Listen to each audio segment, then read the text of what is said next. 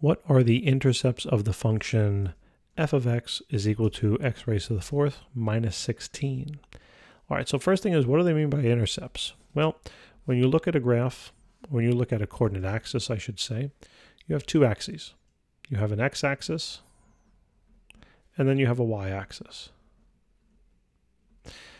Let's pretend we have this function, some mess of thing, right? Some messy thing.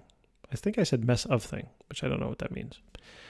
But basically, the x-intercepts are the locations of the function, or the coordinates of the function, or the point on the function that crosses the x-axis. Therefore, the y-intercept would be the location on the graph, or the point on the graph, or the location on the function, or the value of the function, whatever you want to call it, where it crosses the y-axis. Okay? If you do have a function, you should only have one y-intercept. Otherwise, it won't pass the vertical line test, right? And you can check out some videos we have on that if you have a question. Also, a graph could have one x-intercept. It could have no x-intercepts. That's fine. It could have 3 or 4 or 10. All right? Could have a bunch. So, and this graph, by the way, has no relationship to what this is. I just drew whatever came to my mind first. All right? So, what do we need to do here?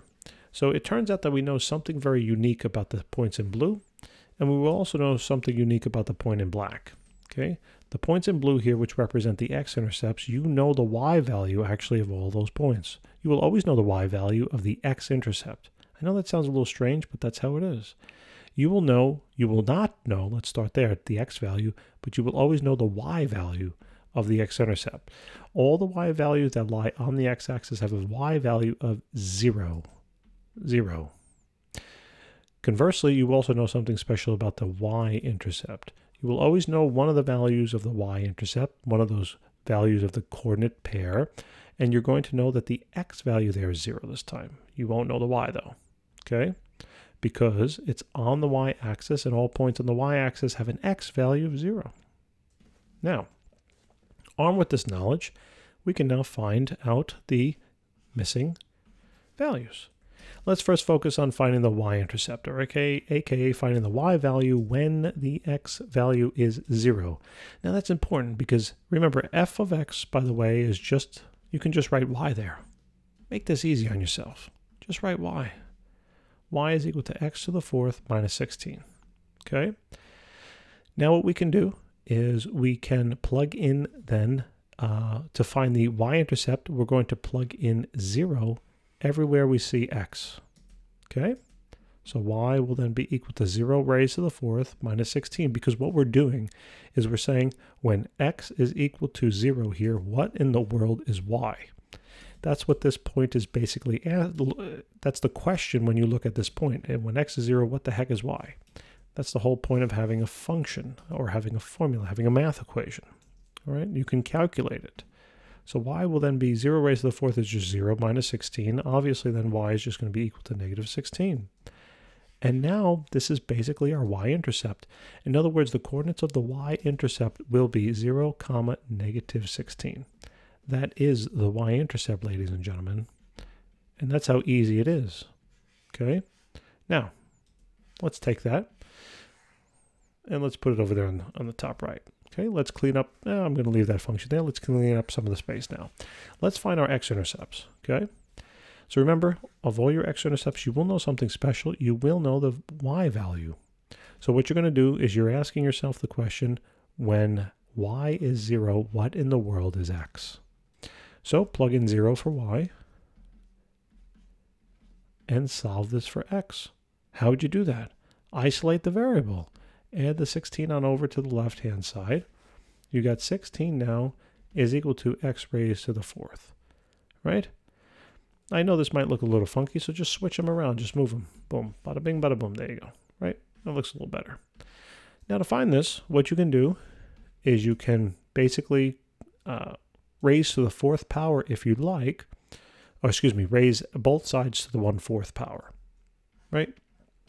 If you wanted, because remember, the whole goal is to just find x. So I'm thinking, how do I get rid of the 1/4? Well, I only get rid of the power if I raise this power to the reciprocal of that power. Okay, because the rule is when you have a power raised to a power, you multiply them, and 4 times 1/4 is just 1, and that will leave you with just x to the first, or aka just x.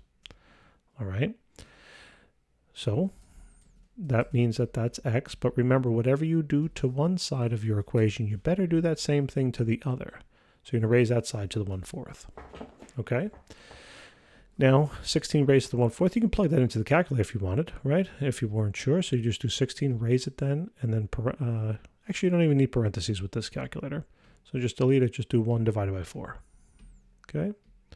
And there it is, 2. 2. That's it. Now you might say, oh, that's really cool. I just have one value there, right?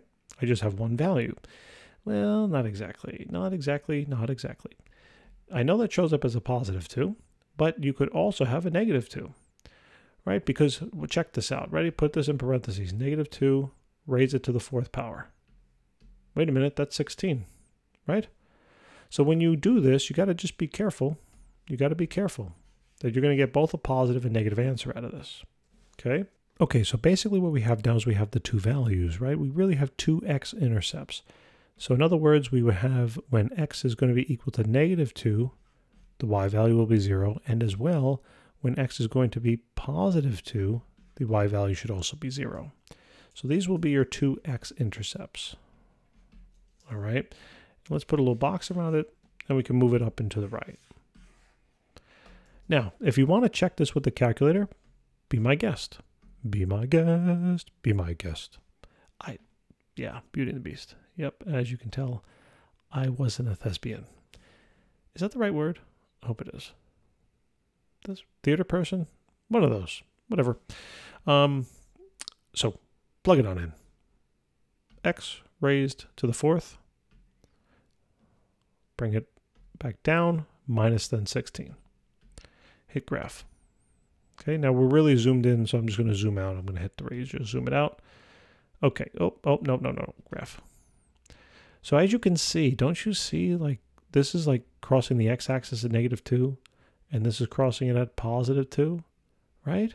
Look at that. Isn't that so beautiful? And that's what we said it should. That's what should the coordinates should be, negative 2, 0, and positive 2, 0, right, of the x-intercepts. And look, the y value is going to be somewhere all the way down at the bottom. I'm not going to go all the way there. But what I'm going to do, let me just go to my table set. All right, I'm going to start it. Let's say I'll increment it by 1. I'll go to second graph. So my table is going to be incremented by 1. Look, negative 2, when x is negative 2, y 0. Awesome. When x is positive 2, y 0. Awesome. Now what happens when x is 0? Look, y is the negative 16. That's what we said over here. Those are all the intercepts. Okay? So this is kind of what the graph looks like. If you had to zoom, maybe I'd zoom out one more time. Maybe I get the, well, that's really tiny now, right? I'd have to fiddle with the zoom to really get a better picture. But hopefully you get the idea. Guys, thanks so very much for tuning in. I really do appreciate it. I hope this video helps. And if it did, give us a hand. Like, subscribe, tell your friends. And if you're ever in need of a one-on-one tutoring, be happy to help you. Take care.